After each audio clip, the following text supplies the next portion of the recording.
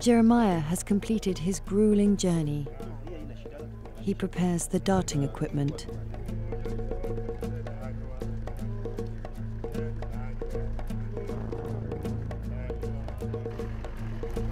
Worryingly, it's a big bull in a lot of pain, and he's moved into thick bush. This is dangerous, and Jeremiah and the team will have to make split-second decisions.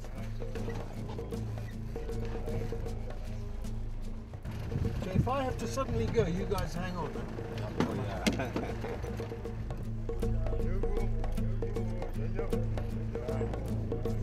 He has only got one chance.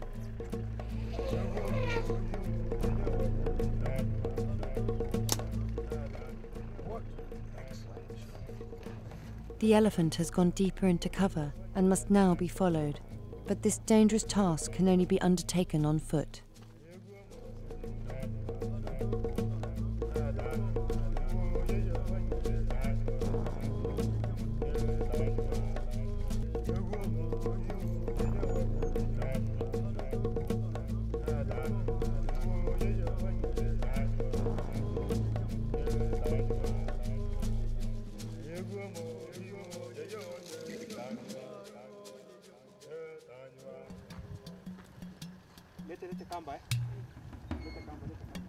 This is bad. The bull has fallen on his chest. He must be turned on his side in the next few minutes, or he will suffocate.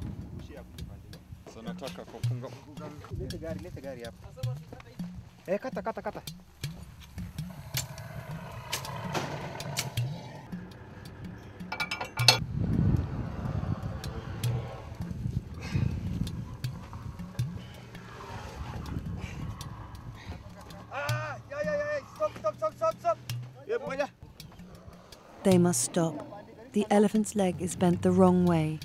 It's down to manpower alone.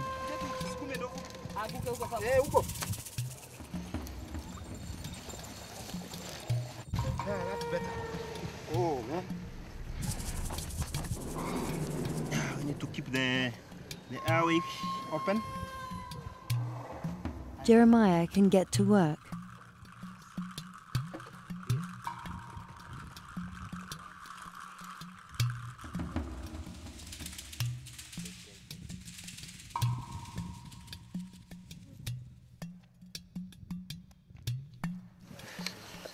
I can see a deep penetrating wound near the digits of the right forelimb, which I'm suspecting probably was caused by an arrow wound.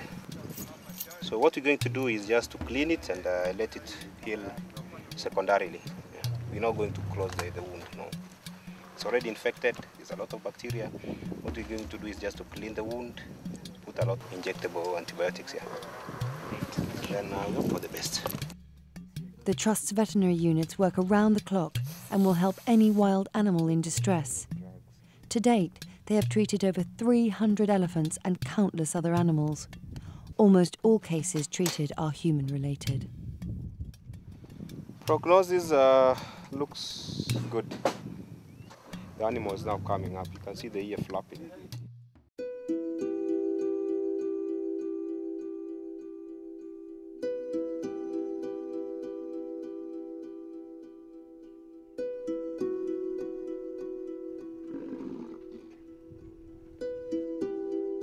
Because of the Trust's intervention here, this elephant has a really good chance of survival.